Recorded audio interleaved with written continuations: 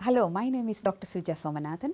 I'm currently working as a lecturer in children's nursing at the University College Dublin, School of Nursing, Midwifery and Health Systems. The reason I'm here today to tell you about why I selected open access publication. So last year, I was the winner of HSC Open Access Research Award, the Health and Wellbeing category. So I published my doctoral thesis research in open access publication. The reason I selected open access to create more visibility and impact of my research, especially in the area of rare diseases, where there is very limited knowledge is available out there.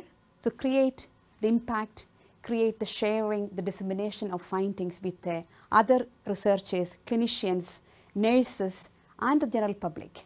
So that will create, that will change or the way we think about how we care for the children with other type of rare conditions.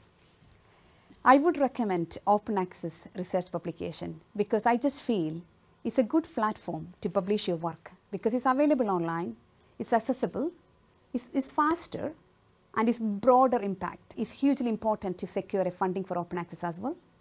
And I'm very thankful to Temple Street Hospital for supporting this open access publication. So why I did open access?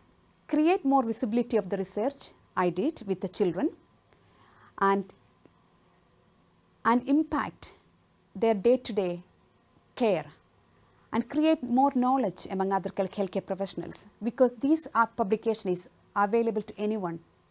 It's available through Google Scholar, it's available through PubMed, it's available, just type rare diseases, it will come up. So clearly highlighting how we can disseminate our finding to wider public and create a huge impact of our research. So thank you for watching me and good luck with your open access publication.